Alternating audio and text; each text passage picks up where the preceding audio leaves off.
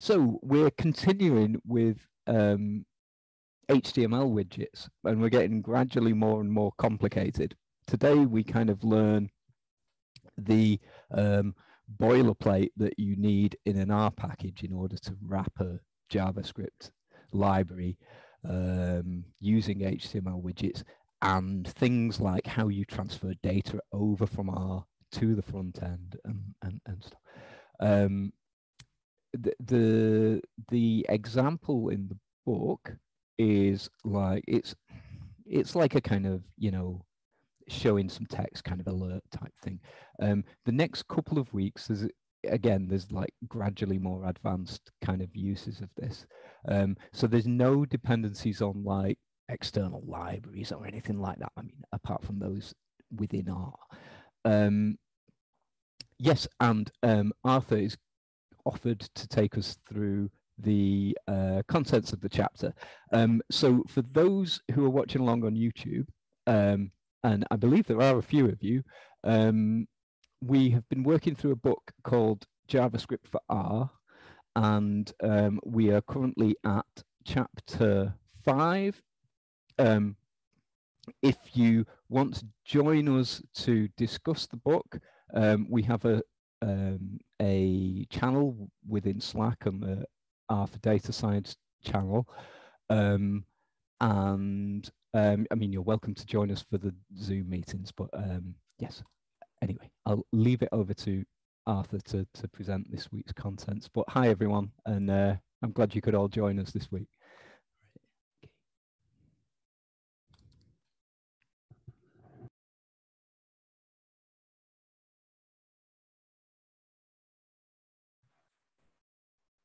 Just a quick check. Can you hear me and also see my screen?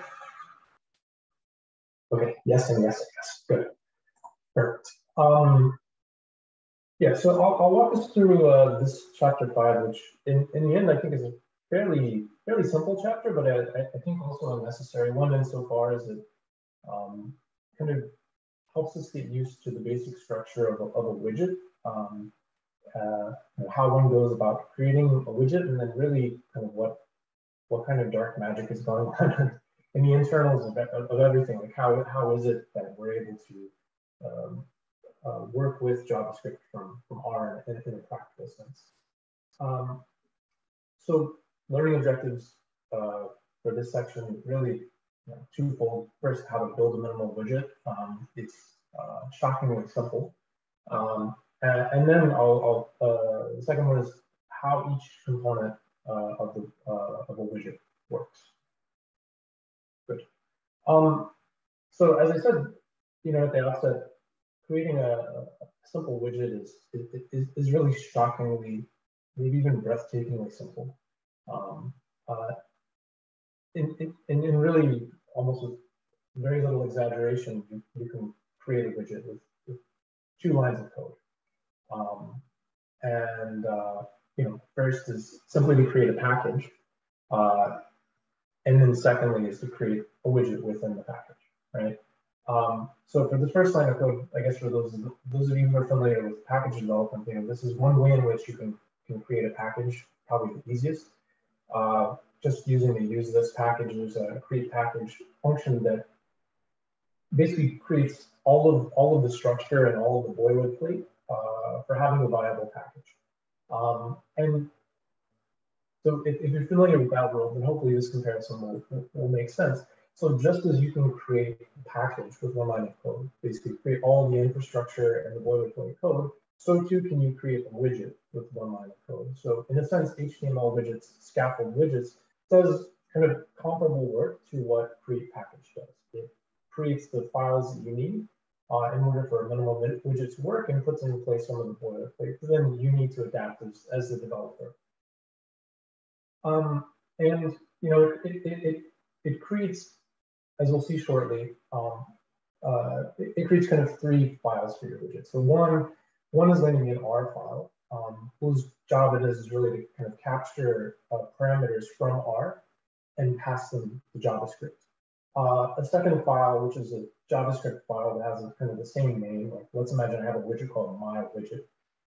My widget.js would be basically the functions that are in JavaScript that are going to take the parameters from R and do something in the browser.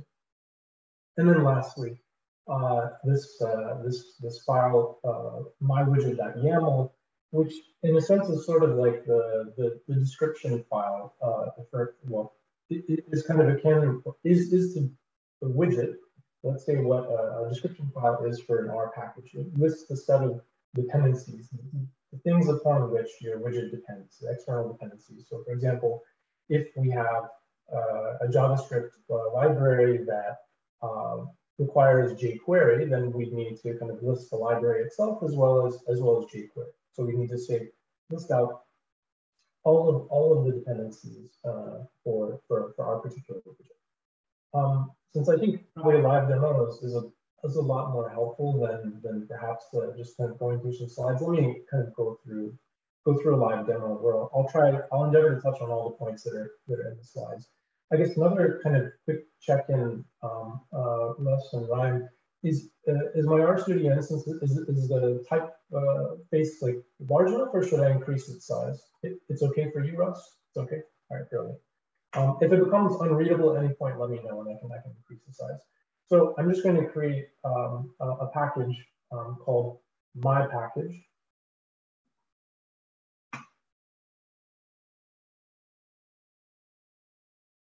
Here, use this does all of its magic. Yeah. Creating the package, setting the directory, creating an R folder, a description file with the following contents, etc., etc. So if you're familiar at all with package development, this is all old hat for you. Actually, let me move over now to this, and I'll just kill this session bar. So now I'm in my package. So notice the project I have open is my package. This is now the package that we're creating. The next step. Actually, let me just give you a little overview. So if you're slightly unfamiliar with packages, you'll find here all the things you'd expect for a package. You've got as I was mentioning, you've got the R folder, which contains R scripts. Currently, it's empty because it's just a shell. Namespace file, which among other things kind of says which functions your package is exporting, a description file, and a few things related to Git. Right. So basically, with use this, I've put in place all of the folders and the files that I need to get cracking and developing a package. So the same is going to be true of the HTML widgets package. So I'll just take this script from the slides, the HTML widgets scaffold widget.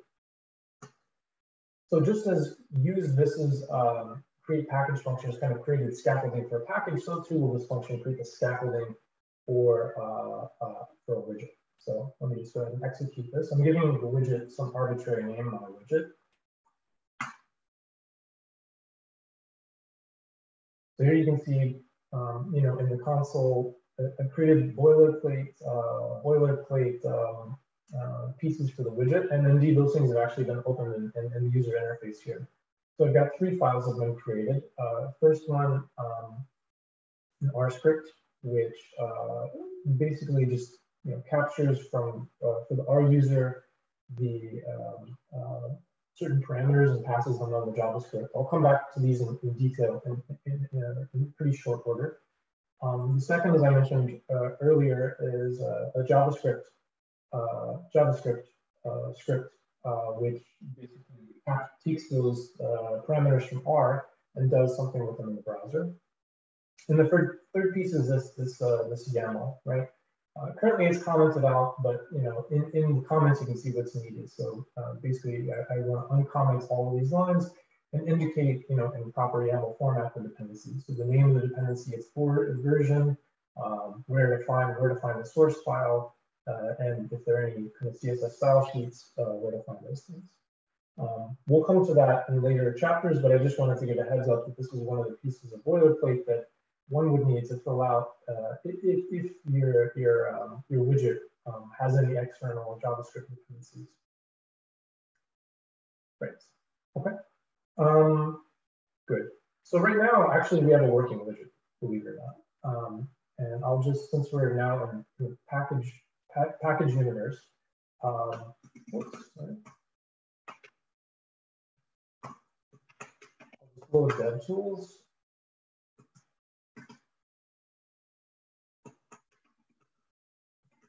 Don't need to do this, but this is just going to create some documentation for me. So now you see that there's a man directory that's been created with the documentation. And now I'll load all of my functions. So this is kind of equivalent to, you know, if you're just working interactively, of just running the scripts to contain your function definitions. So now my functions are available to me. Right. And I'm just going to run this little my widget function. Pass it a single message. Hello world. Very inventive, I know. And you'll see that magically in our viewer we have hello world. And so this is really basically what our function has done is it's taken a message that we've provided through R. That message has been passed to JavaScript, and then it's been inserted in the text on the page. So that's kind of interesting that, you know, already I've got with 2 lines of code and one little function. I already have a working widget whose outputs I can show. Before going any further, I wanted to kind of give a little bit of or rather, next time, now that we have a kind of a working widget, I wanted to give a little bit of a tour of, I wanted to pop the hood on this and give a little bit of a tour of all of the files and give a sense of what they're doing. I've mentioned already in short what they're doing, but I wanted to let us have a look in a little bit more detail of what's going on. So first, I'll do a little bit of a guided tour here of the mywidget.r, right, which is again this R function that creates our widget, if you will. There are a few functions here that you'll find, and this is all boilerplate. Remember, to this point, I've really touched nothing. The first function here is called mywidget, which basically, in short, simply takes some parameters from the R user, puts them into a list, and then passes them to the JavaScript function, right? Then there are 2 other functions that are here that are going to be of interest to us, particularly, I guess, as we touch more on the shiny pieces. So this is kind of a general binding to JavaScript, and these are kind of some bindings for shiny. So basically, we're creating for our widget an output function, a shiny output function, and a shiny render function. Right? That's some of the short version of it. So I don't know. I mean, myself and Ryan certainly fluent with Shiny. Lucy, are you okay with you know what these render and output functions, their purpose is? Yeah, I have also worked with Shiny. Cool. Sorry, I was just putting into chat. Yeah, no worries. I mean, that's a great point, Russ. So, I mean, basically, the render and output functions are for, you know, so one function you'll have kind of on the server side function in Shiny, and then on the other side, on the UI side, to basically kind of display the results. So you need both of these functions to kind of have some kind of business logic be done on the server side, and then to show in Shiny kind of the result in your Shiny app in the user interface. Coming back to this widget, or this mywidget function, it's really at present it's pretty simple. You can imagine this getting more complicated, but what's going on is as follows. We're capturing here, you know, a few parameters. Let's concentrate first on message. So we're capturing this message parameter. We're putting it into a list. Maybe seems kind of a silly thing to do since we only have one parameter. But in any event, we're capturing the message. We're putting it into a list object, and then passing that object to our widget. Remember when we kind of in the pre-req chapters we were talking about how we're going to be working with the JSON, and JSON is somewhat akin to a list. Oftentimes JSON objects are very much akin to a list. in R, named lists in R. So basically what we're going to do is we're taking this object R and behind the scenes is kind of getting serialized into the JSON object, a named JSON object. So we'll have, kind of a message and then some message that'll appear. And you could easily imagine we could have other things that we might want to capture here and provide to the list, right? I mean, this is a very silly app where we're just taking some string and putting the string into a web page, but if we're dealing with an app, maybe it might be some parameters about the display of the data visualization. What color lines should be, what data we're passing to the app, etc.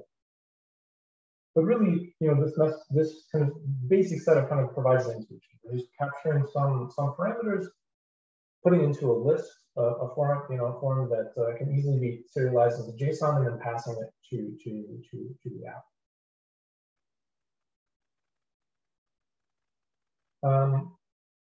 Let's have a look kind of on the JavaScript side now as to what's going on. So here we have a widget named myWidget that produces an output, and then within this function, it's called this factory function, where basically we have two functions that are provided to us.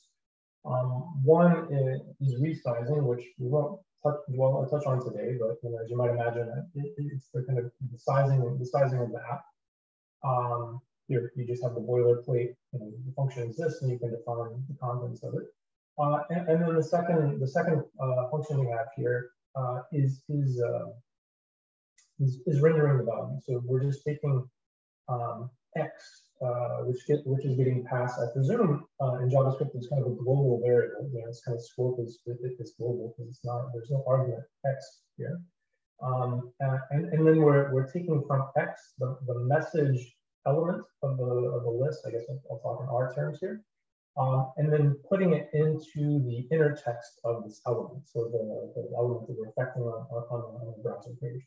So we remember again we have this object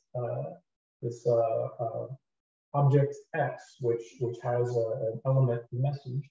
We're simply taking the value of that message, which is a string, and then passing it to this element here, and then that's the value that's getting displayed on page. On the browser page.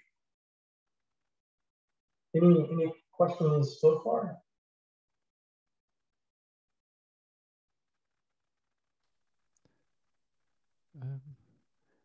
Not particularly. Yeah, okay. I was interested in I was looking at the kind of the output and render function for the widgets and trying to work out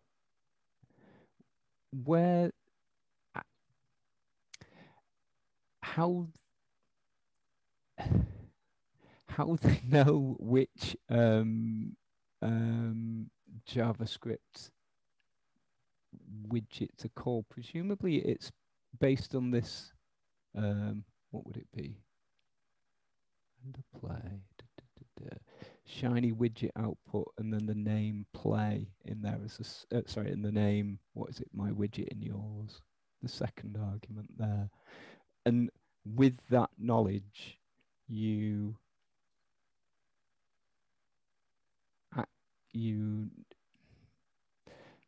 on the browser side, you know which script to use to render content into sorry. Yeah, Russ, I think you kind of touched on something that remains a little bit of a mystery to me. I didn't have the time, but I kind of suspect a lot of that's getting managed by this HTML create widgets function. I looked on the HTML widgets website, and whereas they have some documents that kind of broadly say what HTML widgets does, and they also give a work example. It wasn't. I didn't kind of look at the source code, and there didn't seem to be any function documentation, but I'm sure a lot of that gets managed through that, or perhaps on the side of JavaScript, which unfortunately I don't fully know. Like, how is we have these three things, and I'm doing a lot of hand waving. They're saying that they're connected. How indeed are they kind of mechanically connected? I can't I'm not sure that I have a full grasp of that, but Sure. you know, my presumption is the same as yours. Maybe Is somehow through this name. Maybe the expression passed to render my widget. Do you maybe you pass in my widget of some values into that as your expression? It just seems strange that neither of the Shiny functions call the my widget function to me, but maybe it's Yeah, just a misunderstanding. That's a good point. Well, Russ, the thing that I'm caught with, and to continue the thought, if you notice at line 44, where we are calling HTML widgets as a package, Yeah. and then calling on the Shiny widget output function, passing output ID, my widget, width, height, and then the package pointing at the my package. So the first thing that Arthur had completed initially was to create the package, the environment that your HTML widget is sitting in. So we're pointing at package, my package, and then we're focusing on the my widget JavaScript inside that package. Am I saying that correctly? So like by calling on that second line of text, creating this my widget that boilerplated out all of your values, it's auto populating that my widget name. Yeah, there you go. I'm assuming that's where the environment is pointing at that stored media, the value X, and then X is handed off into the JavaScript world, and then it's the word I'm looking for when you're connecting the dots. We have this named variable that we're pointing at called X within R, and then now it becomes my widget within JavaScript.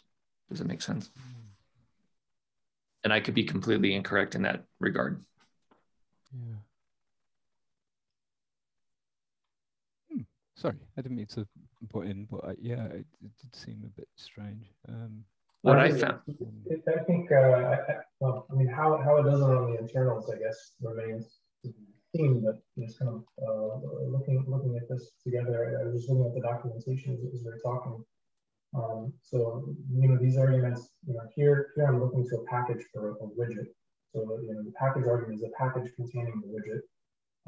With the name, I guess, and then we're specifying the name here, my widget. I'm guessing in the internal somehow it ends up calling this widget, but that's an assumption. The thing that's triggering my OCD is line 49, where you see lowercase render and then capital M, my widget.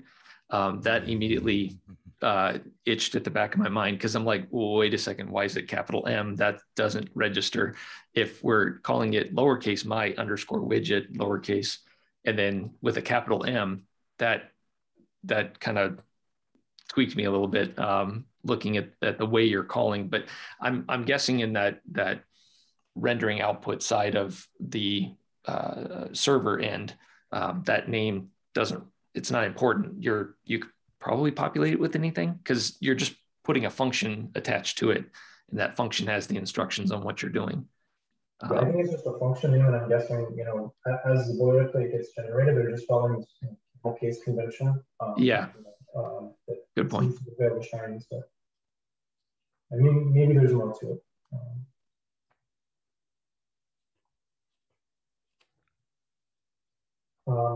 Yeah, really good questions. So I guess let's kind of briefly an overview of a little bit more of the details on kind of our side on what the boilerplate is doing for us. You know, creating this my widget function, and then two Shiny functions. You know, one for the server side, one for the UI side. I guess I'll do my homework after this and see actually if this Shiny widget is making a call. Because like in a sense, I guess you could construct, you can make a call, right? So this is kind of the namespace, and then this is a function, right? And then these are some of the other parameters. Anyway, that's an interesting question. Anyway, so we did an overview of the R script and the functions that kind of the boilerplate creates, and then the JavaScript. So that's a little bit on the input side. I wanted to kind of look together on the output side, just to look in this in actual browser, so we can get maybe a better sense of what this is actually doing for us. So I'll use the developer settings to inspect the page. And here we can see kind of a few interesting bits. Quick check-in, is this too small? Should I increase the size? Okay, I think I saw Ryan mouth, it's okay. Yeah, so here, you know, basically what we're doing here is we're populating populating contents of this div, this HTML widget container. And we can see here that you know, we've got a few other things, but I think the thing, you know, that we have right here is this hello world, right? So inside it, we basically kind of populated the inner text of this div with hello world through JavaScript. So we've taken this, the message that we pass to the function, put it into the inner text of this div. So that on the page we see hello world, right? The other things worth noting about kind of what we've done in the end with the page itself is, you know, if we look to the head, we can see that we've actually inputted, we've put in a few of our dependencies, right? So here we have a dependency on HTML widgets.js. So I guess the JavaScript coming from HTML widgets that makes all of this possible, as well as the widget, our widget binding. So we see my underscore widget dash binding, and then this these numbers that follow are basically kind of the semantic version number of our widget. So since we're in development mode right now, it's just this 0.0.0.9000.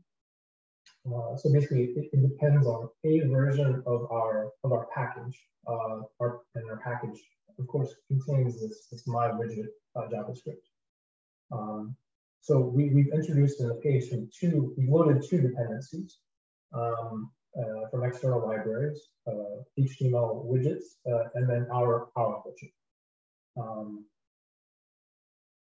Ryan, it looks like you have a question.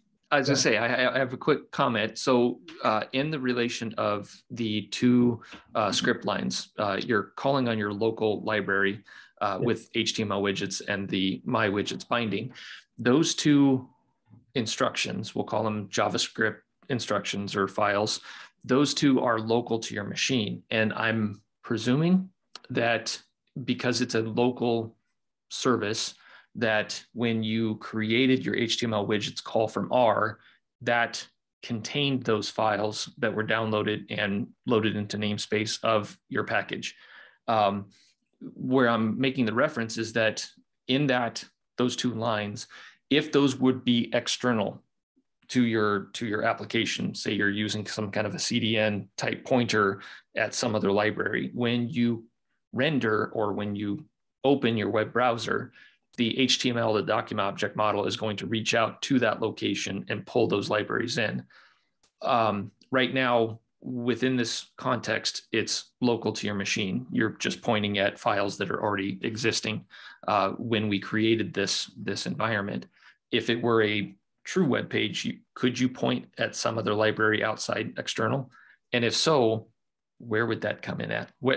Within your R script, where would you make those references? And that may be too advanced of a question for this topic, but. So I think that's coming, I guess let me give you a few cracks at an answer on that question, Ryan. So one is, I think if we were indeed using something that were external, we would have to specify that this YAML document. And I presume that, you know, this each email tools kind of dark magic would basically kind of look at the YAML file and then take the source, you know, from here and then populate the header of our page. So that's, I think, for things that are kind of truly external, we're getting, from, CDN or somewhere that's external to our machine. But I guess for these two things, that we're seeing here, I think these are always going to be local, in the sense, like, they're coming from our R library. I believe. I think they're coming from our R library. So, it happens that it's on my local machine that I'm using to demo. So it's looking at my R library. I guess in this case, maybe my kind of package library for this. And then if we are working on, like, let's say RStudio cloud, some kind of RStudio product, this would come from that machine. I would assume. Yeah, great questions on that. I'll be interested to see how this bit works in coming chapters. My strong intuition is that that's where we'll specify kind of the pointers of the external locations of other dependencies that we'll load into the page. Yeah, I mean, I had a look in a couple of libraries that are, of R packages that use HTML widgets.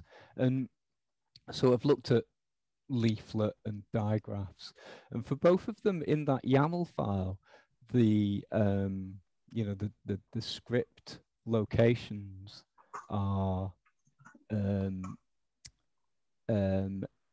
they are paths within the R package, so they're in the inst directory. So your source would be HTML widget /lib/jQuery. So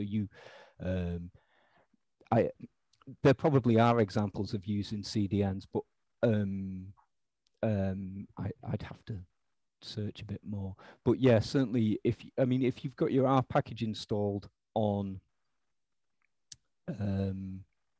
your local machine, then when you render to the browser something built on HTML widgets, you will have access to the relevant scripts. But supposing you've installed on like shinyapps.io or something like that, again, any R package upon which it's based will be installed on that server, and presumably you just transfer the scripts over to the browser whenever the user opens them. So I don't know whether I don't think it would be necessary to use a CDN a lot of the time, but also I imagine using a CDN might be a bit flaky in this setting because the URLs can change and things like that. But I don't know.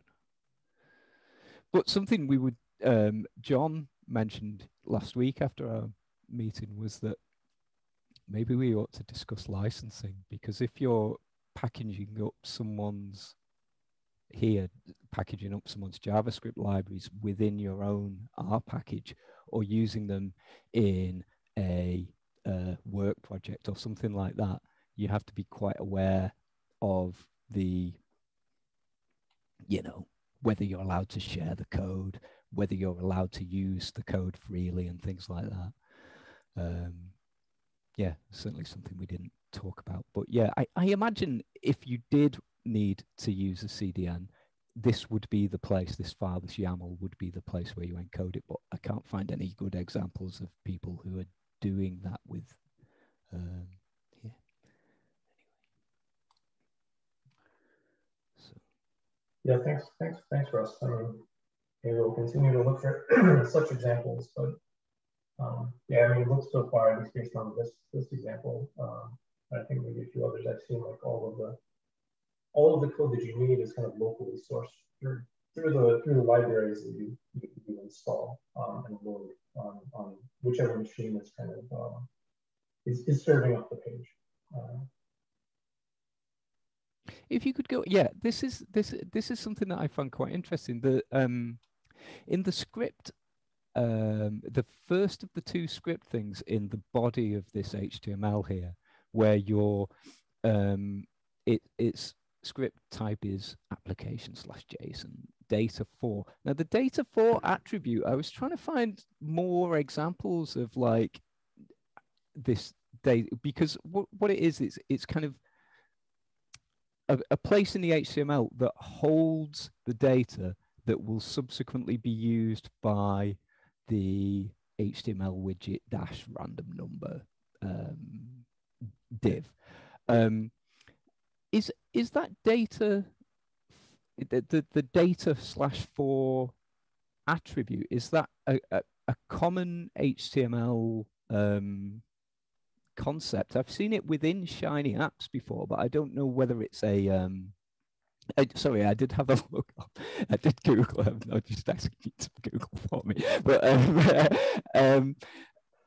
I couldn't find any kind of like even things like the Mozilla web docs didn't really mention the how to, whether that's like a typical way of encoding on the web that one part of the HTML document contains the data that should be used in a separate part of the HTML document. It may well be, but I mean, I'm not chiefly a web developer, but yeah, it was quite an interesting little attribute that I hadn't seen much outside of Shiny before. Yeah, that's a good question. That's I hadn't dug into that, so I'm now kind of keen to look at that. Yeah, I kind of want to come to the script bit of it sits at the body or the bottom of the page, or the body of the page, and this is basically where my understanding is this is where any script that we would have here would kind of be put, or these things from JSON we kind of pass to this location. So you have the scripts that are kind of loaded, text that are kind of sourced, or say loading libraries. I guess that would be kind of the equivalent in our world is done up here, but there could be additional scripts that would be loaded. Yeah, for the data4, I guess we'll maybe see in subsequent chapters. I did peek ahead, and I think I saw for at least one case. Yeah, I mean this is where you're passing data through. So like we're only passing message. We're only passing something to the output. There must be a JavaScript mechanism for passing the data to this data4. But I seem to recall that this must have been for some simple charting library, if I'm not mistaken. But we're going to see, I think it's the next chapter, the chapter thereafter. There's simply just a list of data points, right? So the data were kind of piped here, and then the JavaScript library did something with that in terms of it took those as input data and then displayed them somehow based on its kind of internal logic. No, I just thought it was quite neat because the examples I was presenting last week, there were 3 different examples all doing the same kind of thing. So you defined an element into which you appended a plot, but the script that generated that plot, the JavaScript, the browser-side script that generated it, had all the data necessary kind of hard-coded into it. And I just thought it was quite neat that there was a system to separate the data content from the script that ultimately renders that into the image that's presented to the user, just for the simplicity of like you don't want to have to trail through potentially thousands of symbols worth of data in order to find the script that you need to modify when you're debugging in the browser or something. But yeah, sorry. Cool. No, that's interesting. I'll look up. I'll definitely look at after this meeting to kind of see how that works. But I mean, Russ, you're saying that this data4 it's common in Shiny without, put it this way, like without the widgets. Possibly, but I think all it may well standards just be widgets that all I've seen is HTML widgets embedded in Shiny, and that's where this has come from. Yeah. Maybe it's just an HTML widgets kind of thing rather than something common to web standards or something. But I wonder if it's also library specific, because I was in charts.js. I think that they have a canvas element that uses the canvas tag. I mean, in lieu of a div. Maybe it's just that indeed the data are stored here, and then maybe they're rendered in the div through the logic of, or I guess in the case of the charts.js and the canvas tag. Anyway, that'll be a thread that'd be interesting to kind of follow going forward. Yeah. So anyway, I guess what I want to just go from this is, on the one hand, here you have kind of the inputs, if I can put it that way, all of the machinery within R, where you're defining functions to take parameters, pass them to JavaScript, within JavaScript to do some work and pass something to the browser, and then separately and connected to the JavaScript is listing the JavaScript dependencies for your the JavaScript library that you're utilizing there. The other thing I guess we can do is really just a little bit more playing around, is just showing what you can do with this. So here we're doing nothing more than taking this string and passing it to the inner text, the text within the tag. But there are many other things we could do as well. So for example, if we're interested in seeing the object itself, do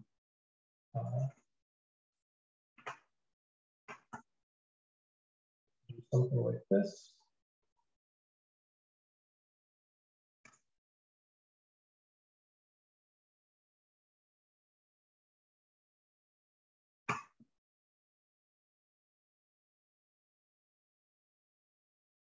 Question is this the same thing?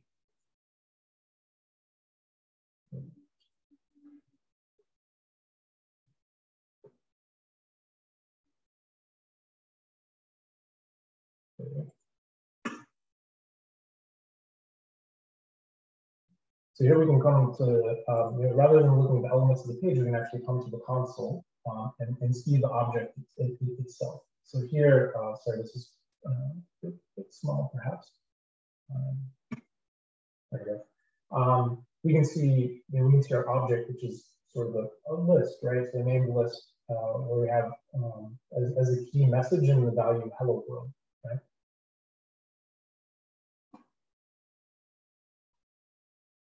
Also, we can maybe do other things perhaps of interest here.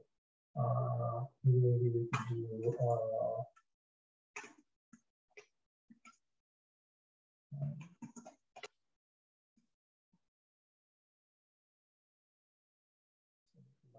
modify my function here. I'll add a color parameter, and basically this will allow me to kind of change the color of the text in the div.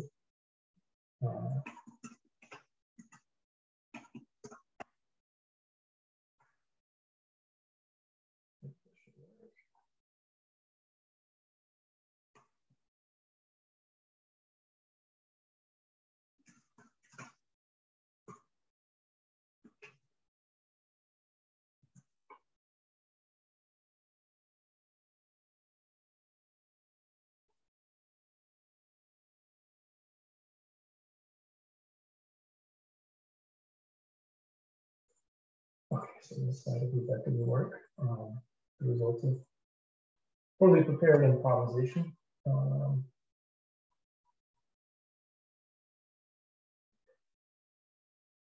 But in any event,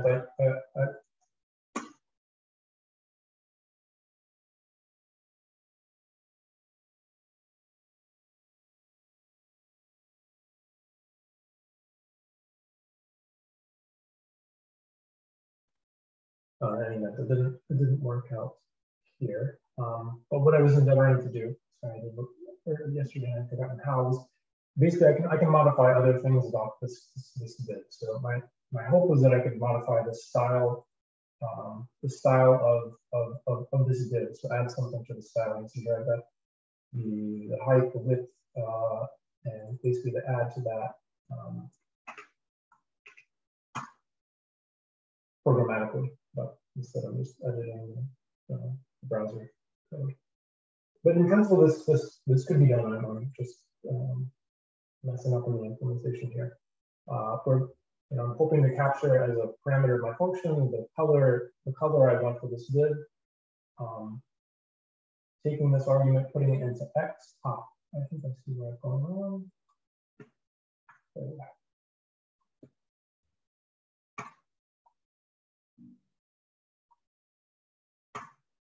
Yay, it works.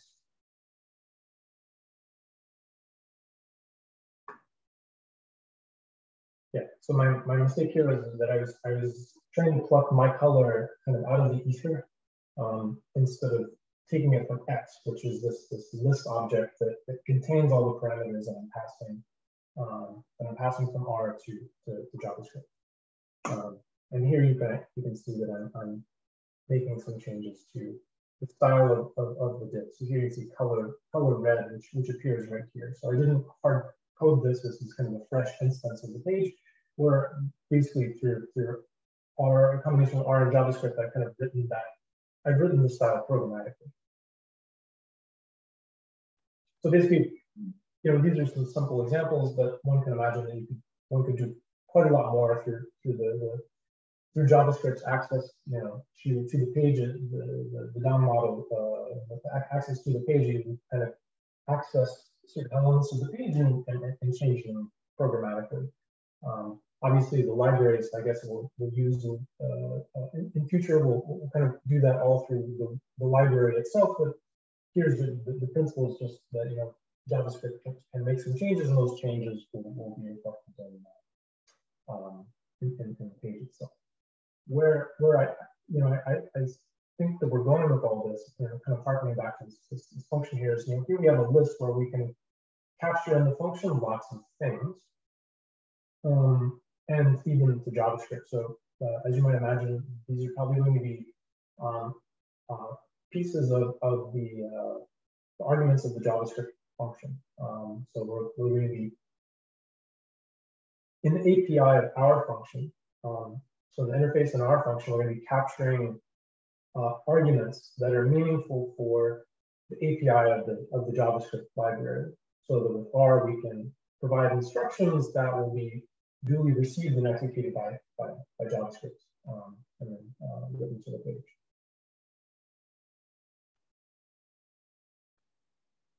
I don't know if there are any questions or comments at this stage.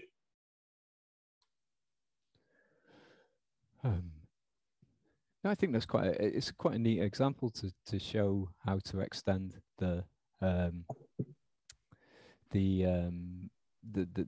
of R function to have an effect on the browser just by changing the color. Yeah, it's quite cool. So you would typically, rather than because you mentioned last week that there was for some of the JavaScript libraries, the people who, I think it must be John Cohene, who wrote a lot of the APIs in R to wrap around the JavaScript version. So you typically try to mimic the JavaScript API, and so the arguments that you can define for a JavaScript library, you would add as a kind of named argument in your R function, would you? And then just pass them through to the yeah, that's my intuition, Wes. Yeah, actually, I think I sent the wrong links in last week's session. I guess what I wanted to show is this library by John Cohene, js4r.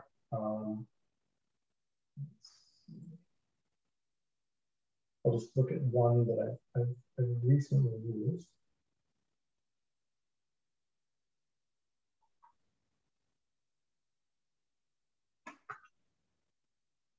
This gauge.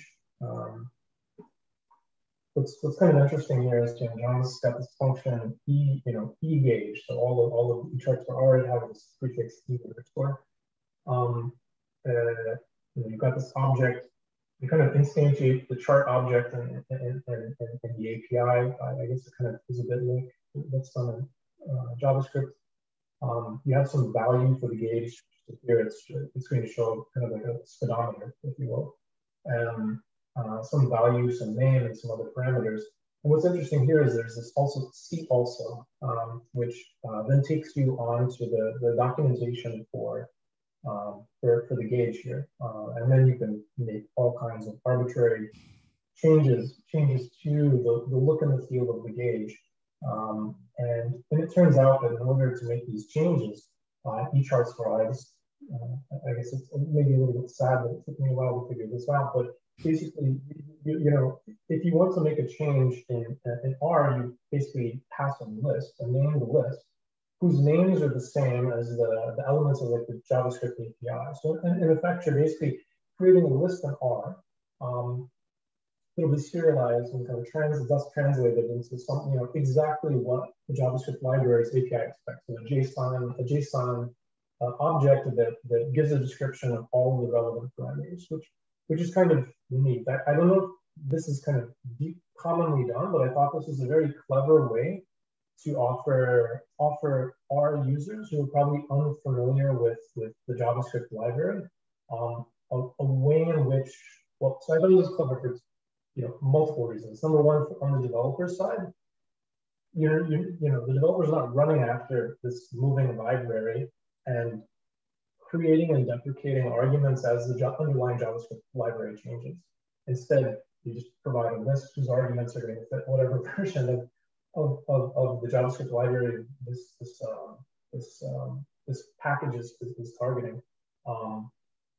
But also, I thought it was really quite nice that here you're providing to the end user all of the power of the JavaScript library, and you're not having to create, as a developer, I guess switching now back to developer, you're not having to document every bloody thing, but instead, you're using, go and look at the documentation for this JavaScript library, which in this particular case turns out to be really quite good. And then you can make all the little tweaks and changes that you like. But it must be that, under the hood, I've not looked at this library of John's, I've not looked at the source code in this sense, but it'd be interesting to see kind of, how he basically kind of constructs this, and how much what he constructs matches kind of the API of the JavaScript library itself.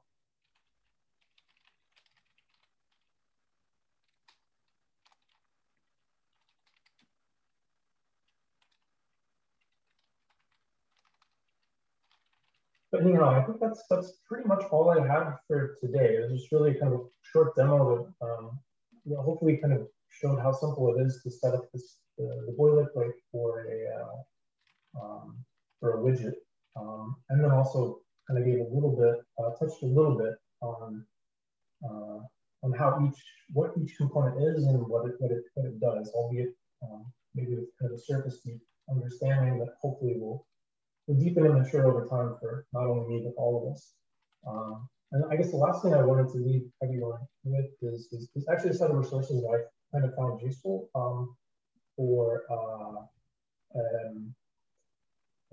with either exploring this further or getting kind of a complimentary view on things. So for treatments of HTML widgets, I found two that aren't in the book that might be helpful. So there's a little bit maybe more realistic example that it shows up in HTML widgets documentation. So it's basically creating a widget. It goes through a lot of the same things that John does, but with I think a bit more realistic use case. I think John's chapter helpfully starts with something very, very basic to establish the intuition. I guess if we want to dive deeper, in addition to what's shown in the next chapter, this might be a good entry point. Also, if you're more graphically inclined, there's a nice set of slides from this JavaScript for Shiny workshop from the 2020 R Studio Conference. Their CDN is kind of slow. It's taking a while to render, but in any event, the links are there. It gives an overview of the HTML widgets as well, in a more graphical way. And then lastly, if you wanted to dive into the JavaScript itself, something that if time will allow for me personally, I'd very much like to do. This workshop is really quite useful. So there's a whole set of materials here on the conference page. For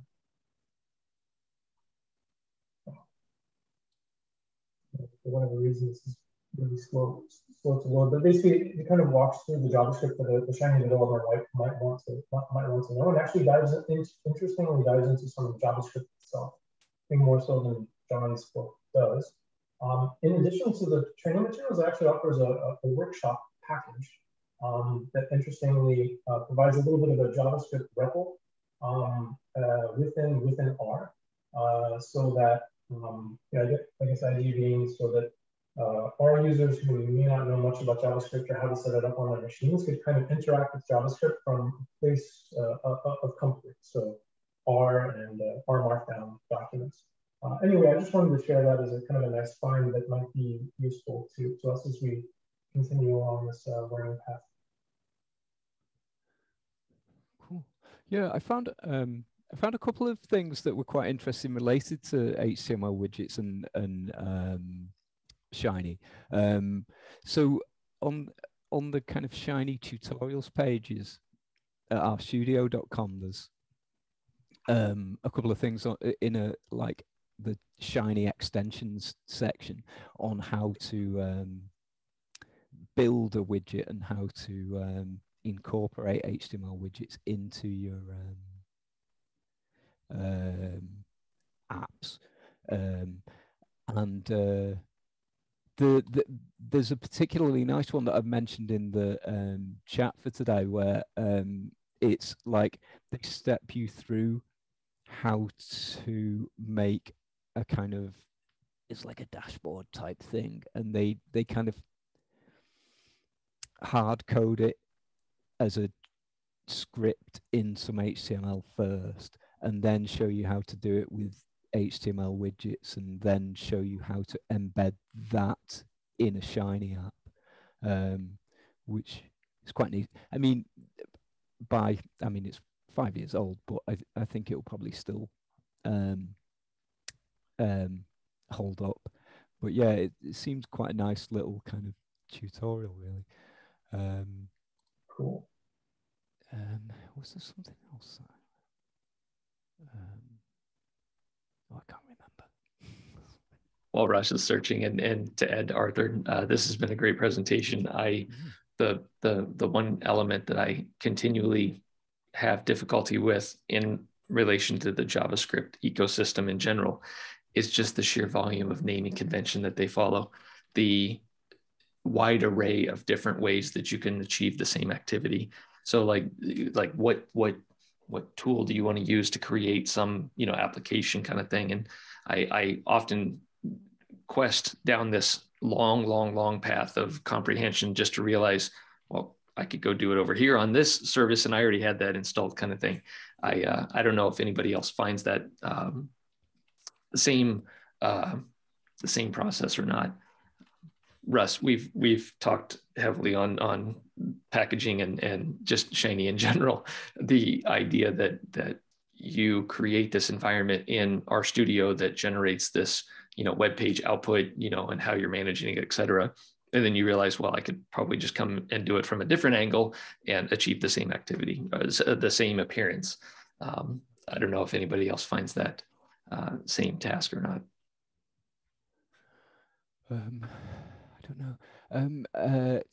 One thing I noted with the thing was that, like, the way that HTML widgets builds the kind of boilerplate around your code kind of obliges you to name your widgets a particular way. So it seems that, like, if it in R, I'm kind of used to writing snake case variables, but they look a little bit weird when they're abutting render or output with the kind of capitalized names. So I have to change my change my style, but that's a rather minor thing. But I think it's quite nice in that like you're obliging the user to use variable names that are kind of consistent with how you would write JavaScript traditionally, where you might more typically use kind of camel case than snake case. But yeah, cool. Anyway, oh yeah, the other thing I was going to mention, there's a chapter in the R Markdown, the definitive guide on HTML widgets, which is another place where you might reasonably use it. I know that I've talked about Shiny a lot, but yeah, so there's a nice little chapter there on kind of writing, you know, incorporating HTML widgets into Markdown documents, and also on how to create widgets as well. And I think this is the same library as the example you showed earlier on, Arthur, the library that they're using there. Yeah, I think you're exactly right, Russ. They reuse the Sigma JS example. It may actually be that all of the text is the same. Okay. Good on them for using material, I suppose. But yeah, it's fun. cool. Right. Yes. So yeah, no, that was. It's nice, this chapter though. Sorry, not the R Markdown one, the one in JavaScript4R, in that you're kind of introducing in quite small steps how to build these things, and like really all you need is to be able to do a bit of text manipulation to understand how you can link one language with the other, and how you can present in one medium that wouldn't be typical of R. Next week will probably be a lot more complicated, but yeah, it's quite nice that the process, the boilerplate and stuff, it will probably build on the same foundations. But cool. We don't have a presenter for next week yet. I threw my name in there, Russ. I cool. added it to the Google Sheets. Okay, If that's all right. Yeah, of course. Yeah, no, that's brilliant. It does look at it might be a long chapter. I don't know. Don't strive to do the whole of the chapter if it's too much to do in an hour. Copy that. But you know, just pick out the interesting points and things. And then the following week, there's another chapter about oh yeah, they wrap an even more complicated library. So the one next week is it's a library where you can add, you know, like little pie charts and things like that in line in text. The following week is one where you're kind of you can impose data upon a globe in a way that the user can kind of manipulate the globe and whatnot. Yeah, cool. Thanks ever so much, Arthur. That was great. And yeah, cool. We'll continue the discussion in the Slack channel if you like. And good to see you all. I will head off and have a nice evening in the sun for a change. Cool. Right. See you later. Thanks, everyone. All the best. Bye-bye. Take care.